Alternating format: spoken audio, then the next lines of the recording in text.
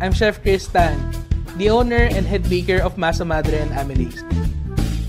We focus on laminated breads, artisan breads, and brioche. I've been a chef for almost 7 years, mastering the craft of baking in the Philippines. And I also do consulting from different companies. Generally, our bread consists of masa madre or levain to make sure that our breads are healthy. For me, making or baking bread teaches you about life, appreciating the people that you met, and somehow, I can even reminisce and connect to my late mentor who helped me acquire all the valuable skills that I have now as a chef.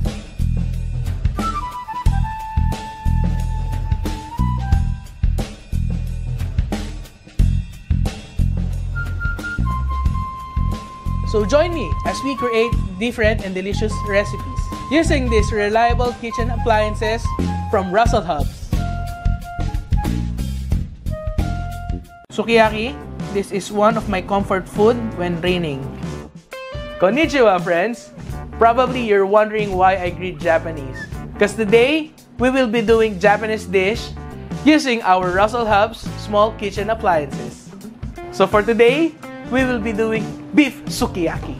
So here's the ingredients for the sukiyaki. Naruto, soy sauce, green onion, sesame seeds, tofu, assorted mushroom, cabbage, sukiyaki, sugar, and lastly, our chicken stock.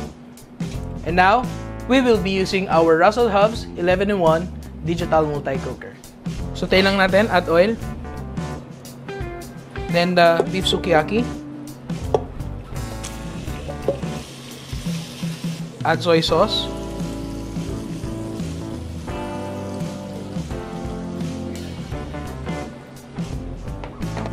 Okay, so antayin lang natin siya mag-brown.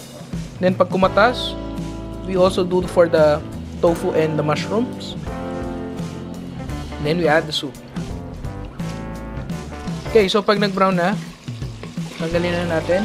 Then the juice, wag natin siya tatapon kasi nandun yung flavor. So now, sutuin naman natin yung mushroom and tofu.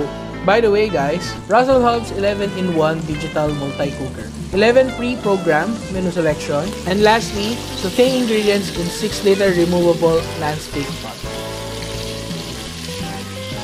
Okay, as much as possible, huwag natin durugin yung tofu para mamaya maganda sa plating. Okay, so okay na yan. So next one is the mushroom. Saute din natin. Again, add oil. Then the assorted mushrooms.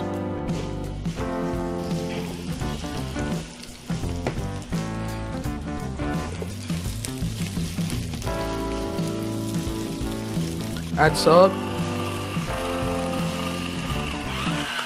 pepper,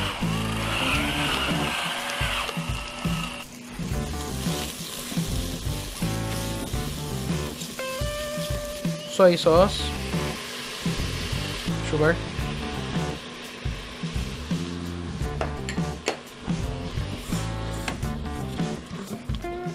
add beef,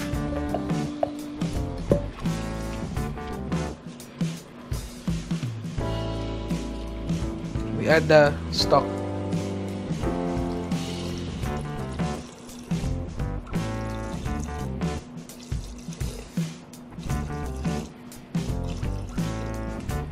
Okay, so after that, pakuluan lang natin siya. Cancel function and then soup function. So wait na lang natin for about 10 to 15 minutes.